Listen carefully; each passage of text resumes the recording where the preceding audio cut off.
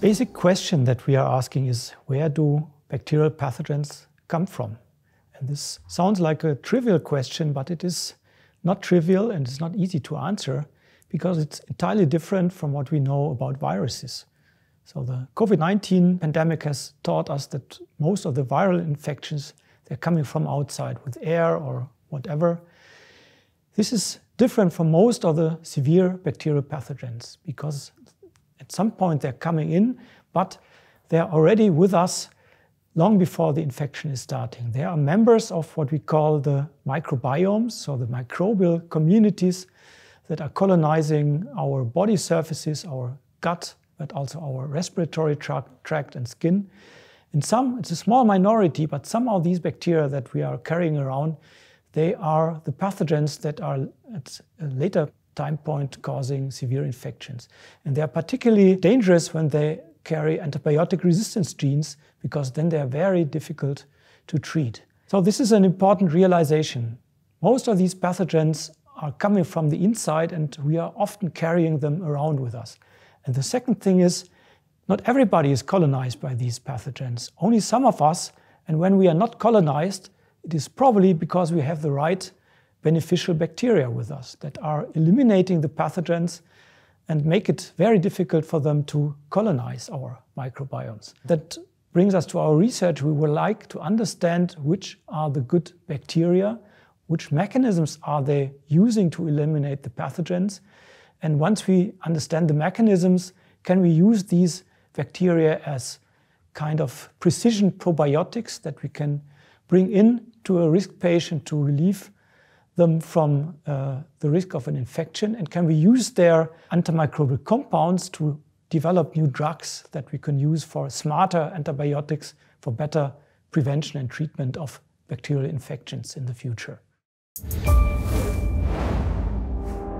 Understanding how potentially beneficial bacteria may interfere with the colonization capacities of pathogens is an ecological approach. We're learning a lot from environmental scientists when we're trying to understand the dynamics of pathogens now. And this is a very interesting interdisciplinary approach, I can say. It starts on a descriptive level. Of course, we first need to understand how a microbiome is composed and how different it may be in a person that is colonized by pathogen or not colonized. We have to extract the differences, and it starts with a metagenome sequencing approach. So we're isolating DNA from different persons who are colonized or not, sequencing all the DNA of these bacteria, which is a huge amount of data that we are generating. We need some bioinformatic approaches and colleagues also here in Tübingen who are helping us with that. One of the challenges here is to get enough DNA. This is comparatively easy for the gut, where you get unlimited amount of samples if you want, but looking at your nose or your skin, and this is what we are mostly doing in our group, because we're looking at pathogens that are living in the human nose. That is challenging because you only get tiny amounts of DNA and you need to find ways to amplify it and to work with the lowest possible amount of DNA. And once we have the metagenome data, we come to the next step, and this means we are generating hypotheses. So we are looking at the capacities of all these bacteria, the molecular, biochemical, immunological properties of these microbes, and come up with hypotheses what a beneficial bacterium might do to interfere with the colonization capacity of a pathogen. And once we have this hypothesis, we can make a bacterial mutant that helps us in the next step, in the functional approach, to verify if this mechanism, this bacteria, is truly responsible for the pathogen eliminating capacity. That brings us to the third step, which is probably the most difficult. We want to simulate the competition between these bacteria in real-life situation, in a situation where you simulate the complexity of a human microbiome with all these dozens, hundreds or thousands of bacterial species. And there we have to go a long way because we are starting from scratch, often in particular with the microbiomes that we are looking at, to come up with realistic model systems that can start with a culture in a bacterial cultivation medium where we bring in a couple of these bacteria and reduced complexity, and can go up to full complexity of a human microbiome in a human clinical trial where we use human volunteers who we know are colonized by a specific pathogen and who we can then colonize with beneficial bacteria, hoping that these bacteria will eliminate the pathogen in these human volunteers.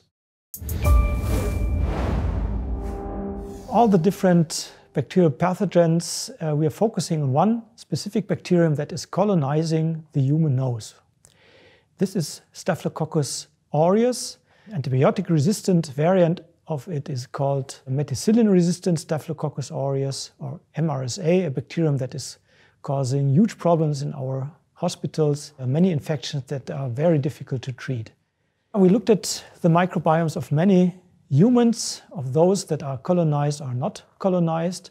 70% of the human population is not colonized by Staphylococcus aureus, and we found that in these humans there is another bacterial species overrepresented that is called Staphylococcus lugdunensis.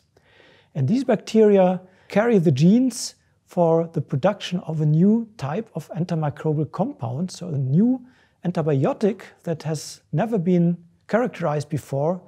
We called it lugdunin, and obviously these bacteria are producing it in the human nose that kills Staphylococcus aureus, and then you have a six-fold lower risk to be colonized by Staphylococcus aureus and also a lower risk than to develop an invasive infection. We are characterizing lugdunin now because it's the first member of a new class of antibiotics.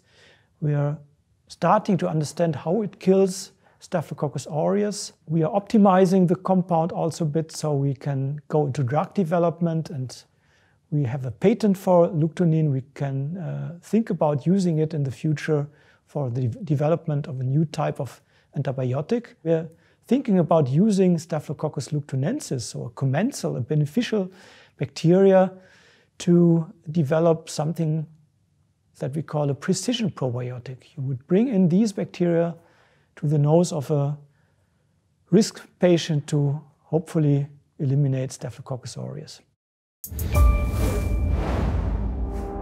So infections caused by antibiotic-resistant bacterial pathogens will be the next pandemic. These bacteria are causing already 700,000 deaths per year globally at the moment, and we're calculating that there will be several million deaths in the next 10 or 20 years if we are not finding better ways to deal with these pathogens in the future. There are several aspects to focus on in terms of research. On one hand, we need to keep the numbers of resistant bacteria as low as possible because they're hiding in our microbiomes. We have to find ways to keep the numbers low, and this is what we are doing with understanding how we can eliminate these antibiotic-resistant pathogens in our microbiomes. Second thing is we need new antimicrobial compounds so we can treat even the infections caused by antibiotic-resistant bacteria. Here we have another problem.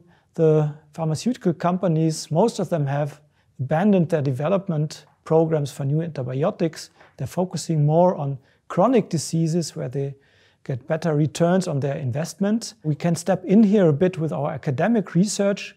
Lugdunin is a good example that has the capacity to become a new drug to treat also an MRSA or other resistant bacteria. And the third thing is simply developing new traditional antibiotics will also not solve the problem.